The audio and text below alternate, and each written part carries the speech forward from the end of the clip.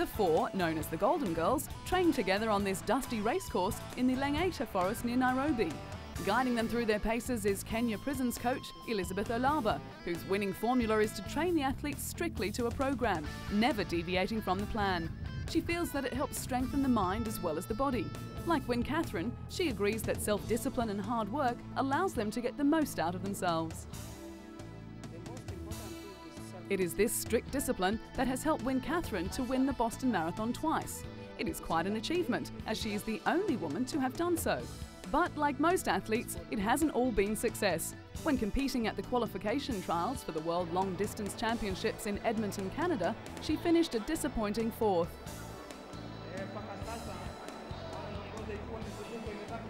Despite that setback, Wynne Catherine's spirits have remained high. She has set her sights on the bigger picture, the 2004 Athens Olympic Games. Wynne Catherine is an incredibly strong athlete who takes charge of her life and often urges other women to do the same. She doesn't sit back and hope that things will be done for her. Instead, she tackles life head-on. She takes the initiative to dominate the world of athletics, just as her Kenyan male counterparts have done previously. And she has succeeded.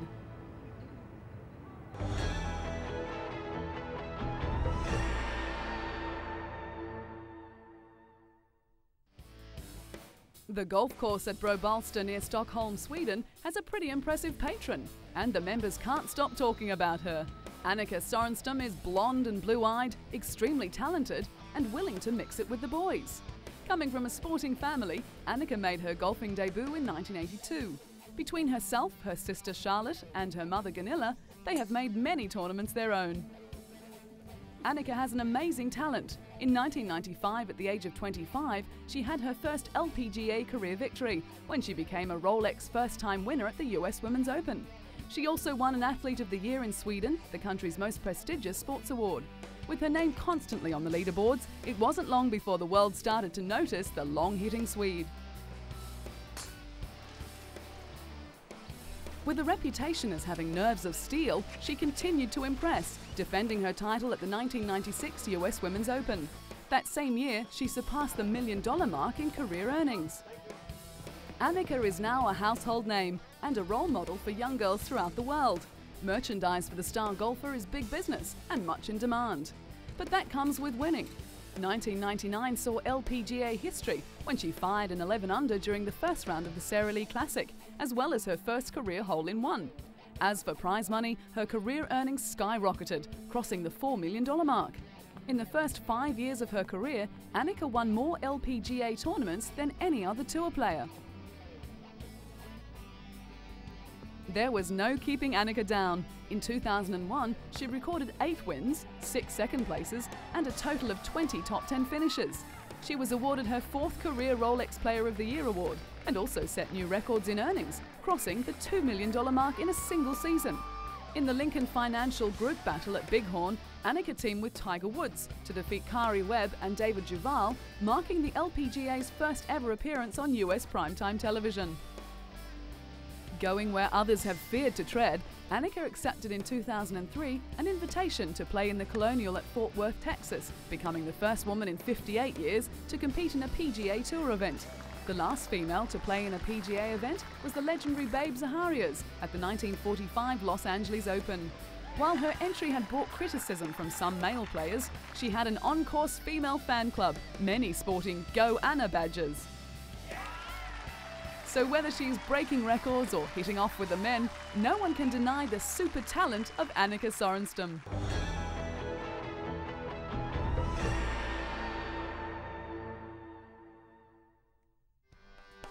Smart, tough and talented British athlete Paula Radcliffe has plenty going for her. She is articulate and outspoken and just happens to be a damn good runner, making her the queen of British track and field. With a first-class honours degree in European studies and fluency in French and German, Paula is both smart in her lobbying techniques and brave enough to take on the might of athletics officialdom. Not scared to make her views known, Paula came to international prominence when she sat in the stands at the Edmonton World Championships, holding up a sign saying EPO cheats out.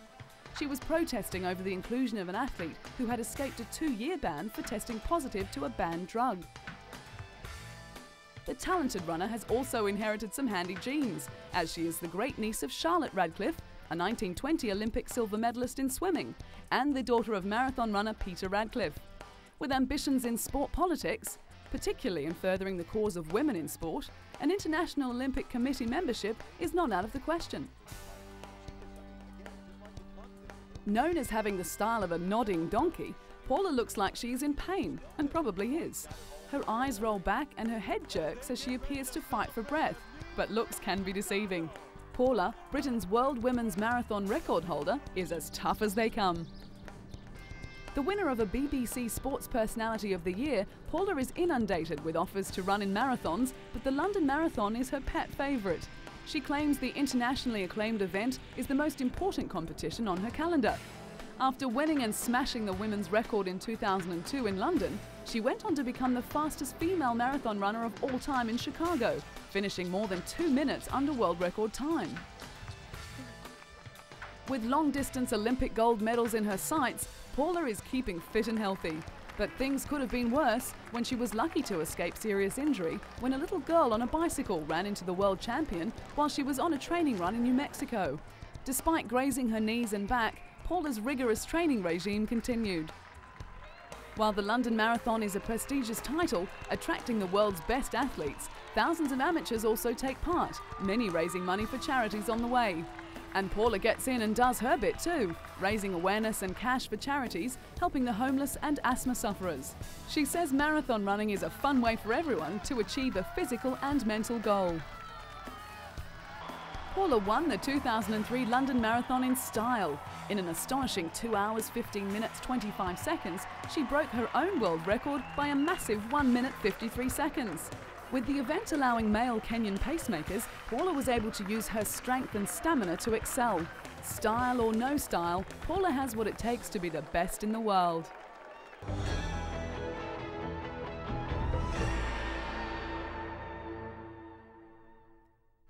Cathy Freeman won the hearts of a nation when she won gold at the 2000 Sydney Olympics. With the pressure of her country's expectations felt, the girl from a small town in Australia ran her heart out and realised a lifelong dream. Last night, big night, amazing. One of the happiest moments of my life, actually, because my family was so happy. My husband was in tears, my mother, my brothers, my nephew.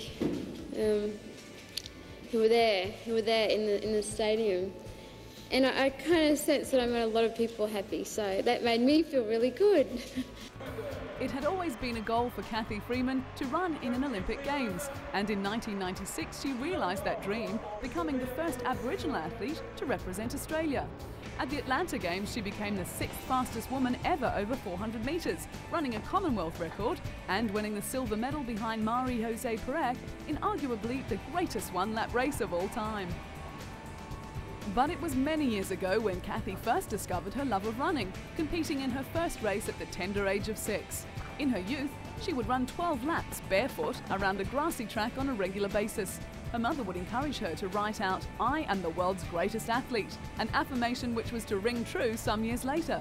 When she was 13, she told her school guidance counsellor that her vocational plan was to win Olympic gold, a plan that was to see fruition down the track. When Cathy turned 16, she was selected to run at the Commonwealth Games, winning a gold medal as part of the 4x100 metre relay team. That win only fueled the desire to strive harder towards the ultimate goal, the elusive gold medal in an Olympic Games. When the 2000 Sydney Olympic Games finally came around, Cathy was ready to realise that goal. At the opening ceremony, Cathy was the star attraction, lighting the flame in spectacular circumstances. And what followed was everything she had ever dreamed of. With over 100,000 people chanting her name and running in a specially designed one-piece suit, Cathy flew home to win gold in the 400 metres final. The most famous Indigenous face in Australia and well-loved on and off the track, Cathy made the Sydney Olympics her own. Cathy also shined outside of athletics, receiving an honorary doctorate from the University of Ballarat. Cathy, draped in academic garb, looked a bit uncomfortable away from her familiar surroundings, but was proud of her success. She was presented with a doctorate from the university during the ceremony, with officials praising Kathy's determination and willingness to tackle challenges and her remarkable achievements. Kathy has given plenty back to the community, especially programs involving Indigenous children. Along with other sporting stars like Australian swimmer Dawn Fraser and former US Olympic hurdles champion Ed Moses, Kathy has given the children a goal in life. She knew that if the programs had been around when she was younger, it would have helped to define her direction in life earlier, and her vision would have been so much clearer. Kathy, who was extremely proud of her heritage, ran her victory lap at the Commonwealth Games with the Aboriginal flag, before taking the Australian flag as well.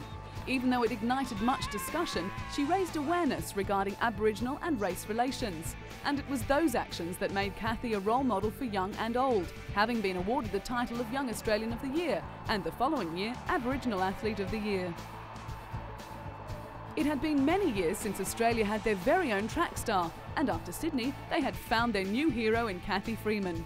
A down-to-earth person and a fierce competitor, Kathy has been a genuine star.